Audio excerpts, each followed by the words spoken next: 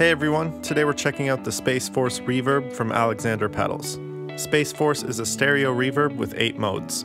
Plate is based on a vintage studio reverb and includes tape flanging modulation. The Modulated Hall algorithm is a classic 1980s Hall reverb with pitch modulation. The pitch mode features 2 separate pitch shifters with selectable intervals ranging from a slight detune to an octave. The spring mode features controls for ping or the amount of drip and includes a tremolo that is placed after the reverb. The lo-fi mode places distortion after the reverb, great for shoegaze and post-rock sounds. The analog mode is a reverb that's based on an analog delay chip. With shorter delay times, the resulting sound is reverb. As the delay time is increased, the delay taps become more audible.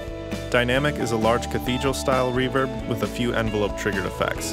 In this mode are gated reverb, bloom, which fades in the reverb signal, and swell, which fades in the wet and dry signals. Echoverb is a room reverb and a delay in parallel.